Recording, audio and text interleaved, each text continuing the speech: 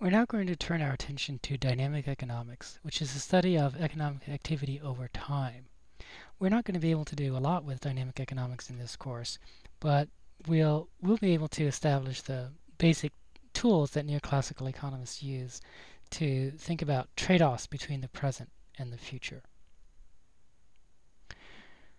To start out with, note that although the official title of this course is Intermediate Microeconomic Theory, this material wasn't always called microeconomic theory. In the 19th century in particular, what we've been doing this entire semester was called price theory.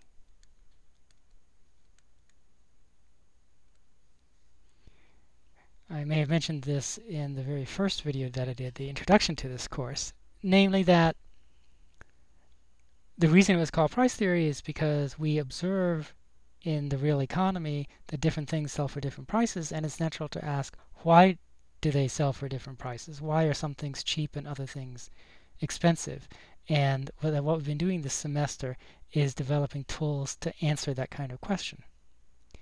Now, up until now, we've been only applying that to concrete physical commodities like the price of water, the price of fertilizer, and especially the price of corn. But what I'm going to ask you to consider now is the price of something which is an abstract commodity. It's not concrete. And in particular, it's a promise that's written on a sheet of paper. You can think of it as a contract. And the sheet of paper says,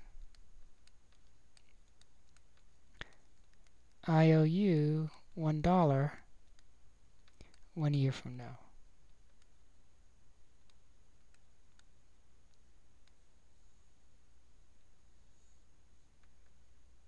Okay, this promise is called an IOU.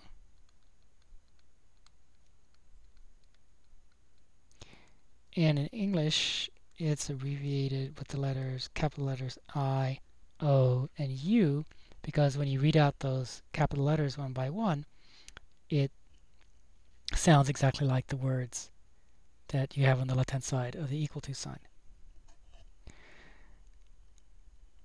If I wrote these words on a sheet of paper and stood in front of a class and tried to sell it, presumably someone would give me some money for it. I don't know how much. In fact, the question of how much they'd be willing to give me is what we're trying to answer. But they'd be willing to give me some money for it. So in other words, this sheet of paper, this promise has a value. And we'll call its value or its price. We'll denote it by the letter P, or sometimes I'll refer to it as P dollars. The question then that we're going to pose is, what's P? How do we, what thought process do we go through in order to determine what P is? And the way we start is to model the fact that anybody who hears the offer to sell this IOU has two choices, to either buy the IOU or not buy it.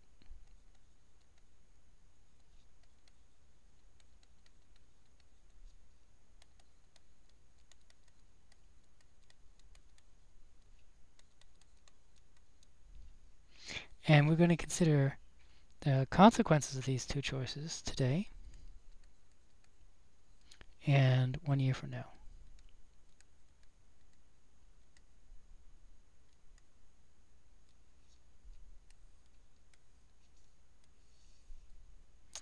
The person who buys the IOU pays P dollars now. Well, we don't know what P is. P is the unknown that we're going to figure out. 1 year from now, the promise says that they're going to get $1. So they're going to get $1. Now we're going to assume that this indeed is definitely what happens, that a year from now you get $1. In the real world, just because you've gotten an IOU from somebody doesn't mean for sure that the promise is going to be kept. And there could be different reasons for the person not being able to keep the promise, or there could be reasons for the person not keeping the promise. They might not be able to keep the promise. Perhaps they've had a lot of financial misfortune and they can't give you $1 a year from now. Or perhaps they died in the interim, and so they're not alive anymore and certainly can't give you $1. Another possibility is that a year from now they're not willing to give you $1. So in the real world, we wouldn't actually uh, it wouldn't be correct to model this with definitely getting $1. Instead, we'd have to use a more sophisticated modeling setup with uncertainty, where we said, for example, there's a certain probability that you get $1, there's another probability that you only get 90 cents, another probability you only get 75 cents, another probability that you don't get anything at all. And so that would take into account the fact that you don't really know for sure that the promise is going to be kept. But for the purposes of our discussion now, we're going to ignore those possibilities. So we're assuming that the IOU actually is always honored.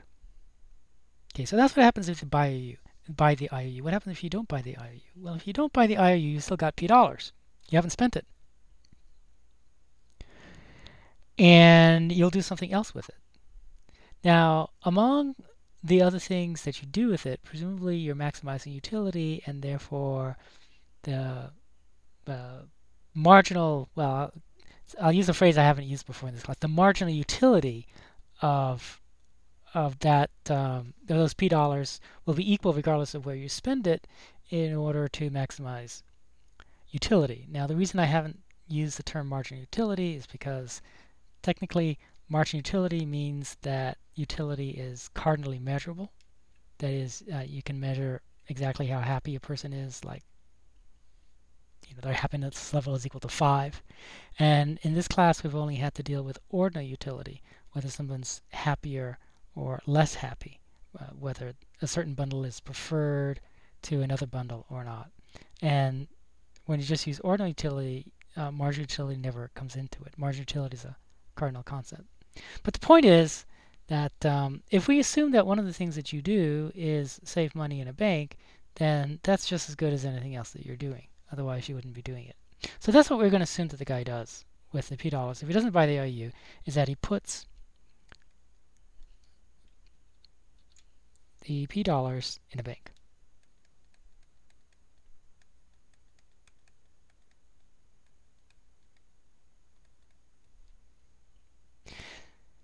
We'll assume that the bank pays a rate of interest R, and so a year from now, the bank balance,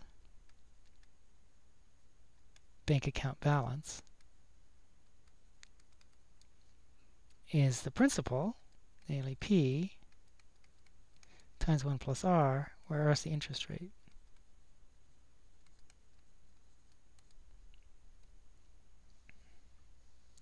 So for example, if the interest rate were 5%, then this would be P times 1 plus 0.05. So it would be P times 1.05.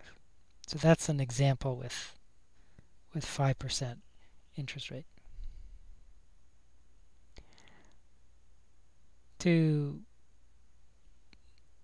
have a criterion that allows us to determine P, we're going to impose what's called the no regrets condition, which means the following. We're going to assume, and it's just an assumption, it might not be true in reality, but we're going to assume that regardless of whether the person bought the IOU or didn't buy the IOU, they're equally happy a year from now. In other words, a year from now, the person who bought the IOU looks back and said, I made the right decision. And the people who didn't buy the IOU look back a year from now and say, I made the right decision. In other words, this no regrets condition that we're imposing is going to work in situations where people usually don't look back and regret the decisions that they made.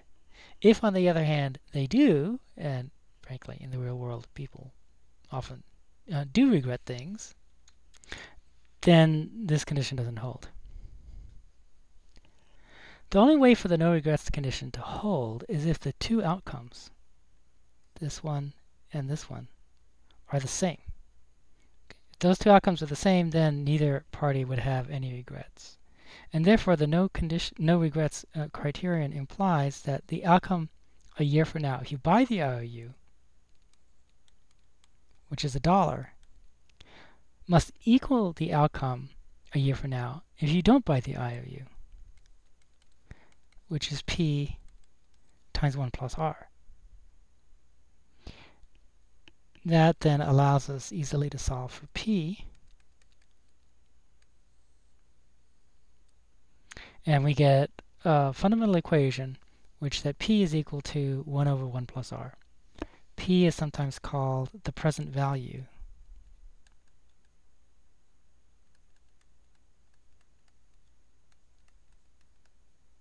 of the IOU. So the present value of an IOU promising to pay $1 1 year from now is 1 divided by 1 plus R. For example,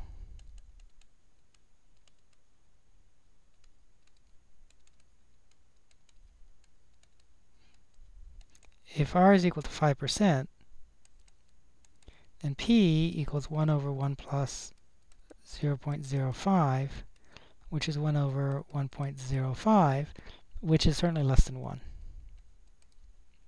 In other words, what we predict is that the IOU promising to pay $1 a year from now will have a price, or it's called present value, which is less than $1 right now. And this is sometimes called discounting. Okay, so discounting is the idea that what happens in the future, a monetary value in the future is worth less than it is today. So $1 in the future is worth less than it is today. I haven't calculated what 1 divided by 1.05 is, but the point is that it's something close to 1, but it's less than 1. And that reflects discounting, which means taking the interest rate into account. Several questions now make themselves kind of obvious. What happens if the IOU is IOU $10 1 year from now, or $50 1 year from now, or negative $3 1 year from now? What happens if it's an IOU promising $1 2 years from now? What if it's an IOU promising $5 in 1 year, negative $2 the year after that, and positive $4 7 years from now? So in other words, how would we calculate situations of more complicated IOUs? And that's what we do on the next video.